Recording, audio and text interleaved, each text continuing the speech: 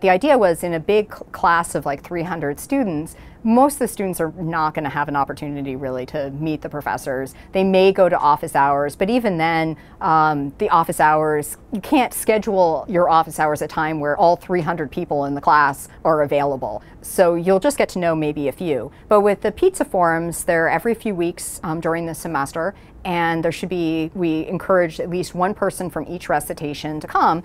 And it's just a way for the students to get to know the faculty and vice versa. And sometimes we discuss things about chemistry, but especially people have suggestions of what they like and don't like.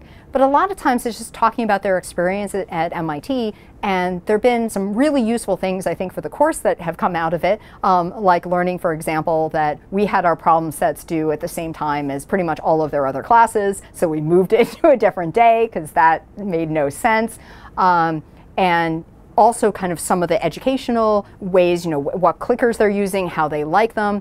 We heard some horrible things about clickers that had been used in physics, and so then they started to change them, and when we looked at clickers, we learned from the physics experience, but it really came through knowing that from the students rather than talking to the other faculty. We had sort of heard what worked and didn't work, so having those kind of direct conversations, and they feel like they're kind of representing the student body and saying, oh, we like this, or we don't like that, or have you thought about doing something this way? And it's just also a lot of fun. And everyone goes around and sort of says what they're from.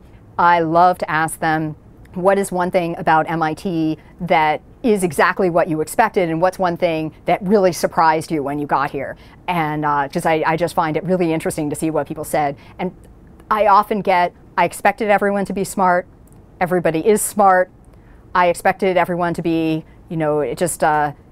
sort of more serious, but people are fun and nice and silly, and they're kind of like normal people, and that sort of surprised me. And so that is always a lot of fun to hear that and get to know them.